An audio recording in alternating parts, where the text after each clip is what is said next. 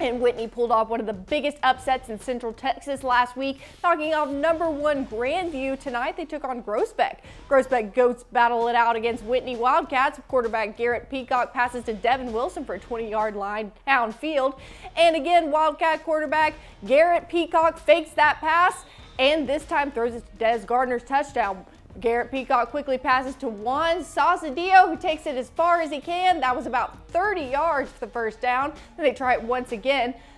Peacock passes to Juan Sausadio, who makes a touchdown this time. Here, Devin Wilson, though, will get the ball, and he's just going to trick everyone, making it up for another touchdown again. Devin Nunez this time as a quarterback, and now throws the ball to Juan Sausadio for a touchdown. Whitney wins this one big, 56-7.